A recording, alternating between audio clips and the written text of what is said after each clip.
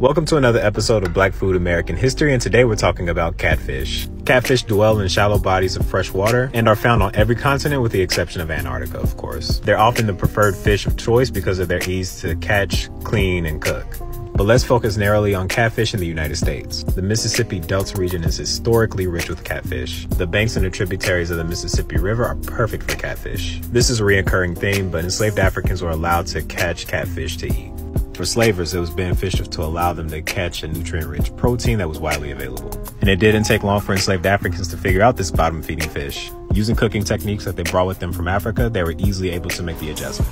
And like anything else that black people touch, it became popular. Soon enough, eating catfish was good enough to be in the big house. And even after the cotton industry would take a decline, farmers in the Mississippi Delta region would flood their fields and just raise catfish. And even today, it's not uncommon to see catfish on menus throughout the South, or even participate in a few fish fries or buy a few fish plates. For Southerners who observe Lent, catfish is extremely important on those Fridays. Because you're not supposed to eat meat from warm-blooded animals on Fridays, catfish is a perfect, tasty, and protein-rich substitute.